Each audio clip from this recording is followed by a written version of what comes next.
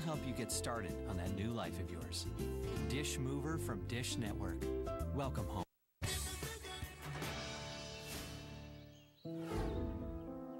Kip has been Melissa's stepfather for 9 years.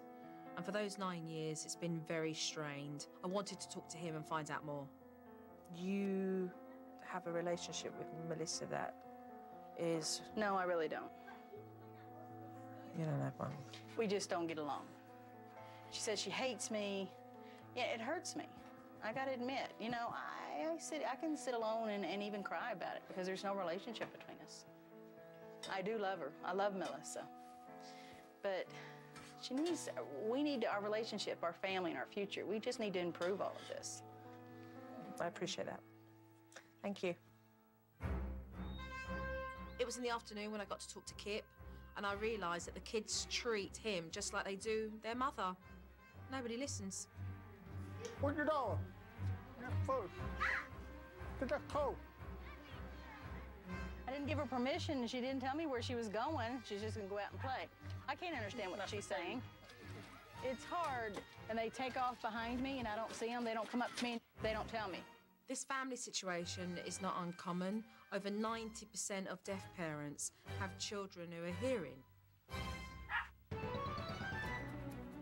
Later on in the evening, the whole family sat down for dinner, and Kristen decided she didn't want green beans on her plate. You can get out. No, leave us.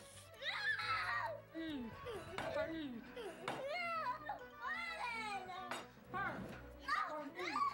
Mum had finally had enough, so she decided to give Kristen a time-out. Okay, you go time out.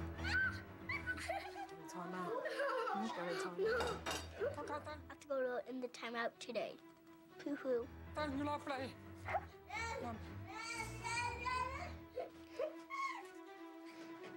There.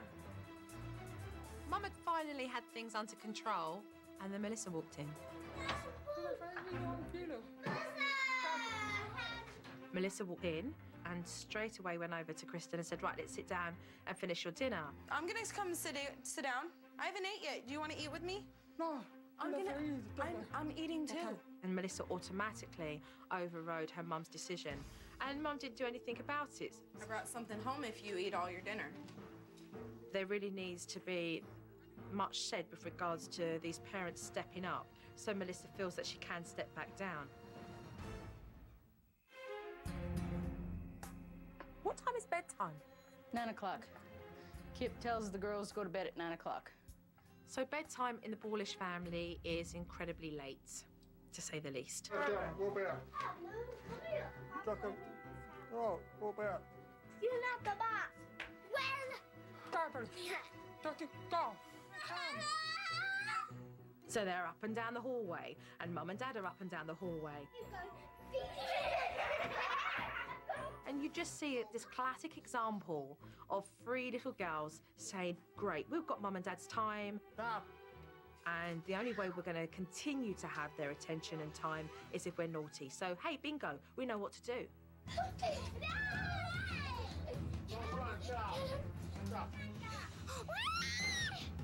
Mum was absolutely exhausted. Dad was getting more and more frustrated, and you could see that this was a bubble that was about to burst. And this went on for like over 2 hours. How are you feeling right now? It's stress. It's just too much stress.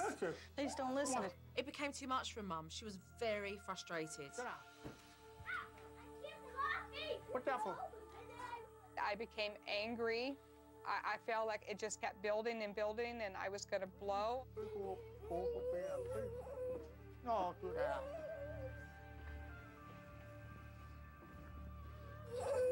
No, do that. Please, please, please. I just need your help. You'll get my help. We'll get to the bottom of this. Okay. Take a... Mum was so frustrated, and I knew I could help her. I just couldn't wait for the next day so I could get teaching.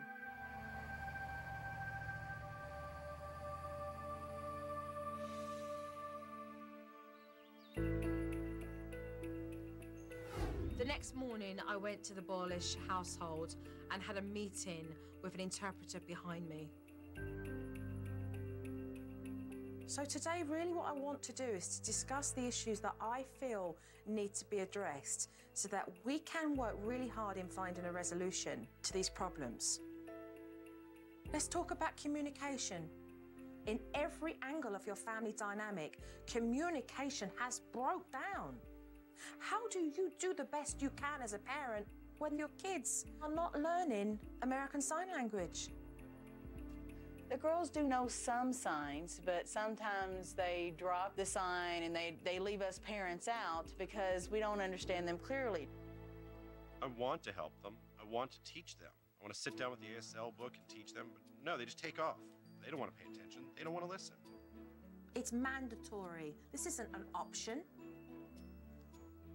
Let's talk about behaviour here. The kids' behaviour is disrespectful. They take advantage of the fact that you are both deaf. They think, oh, well, mum and dad can't hear. But it's not the point that you can't hear. It's the point that actually your kids are growing up to feel that it's okay to even talk to their parents the way that they do. And right now, we've got two parents who want to throw the towel in, who want to give up.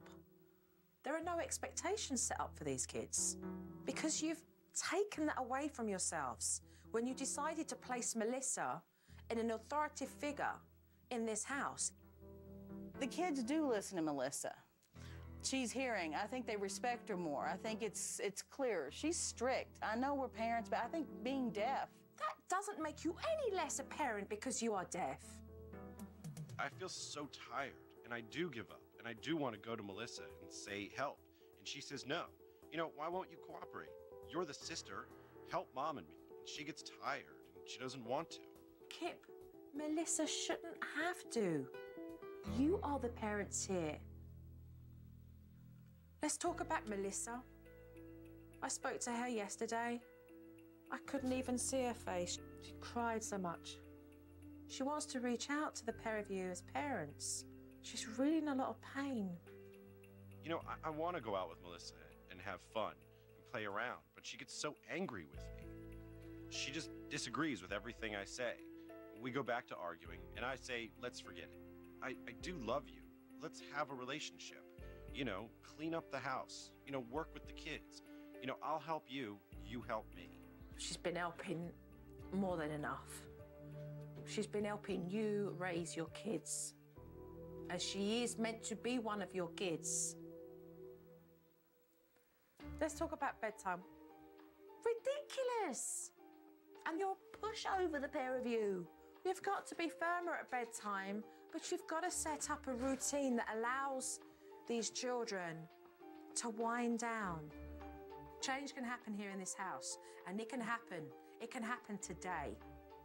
Okay, give me your hands then. Because together we make change, okay? Yes, I promise. And I look forward to starting some work. Okay, thank you. Coming up on SuperNanny. Melissa, get off of me. Melissa explodes and runs out on her parents. Melissa. And this time, she may never come back. When SuperNanny returns.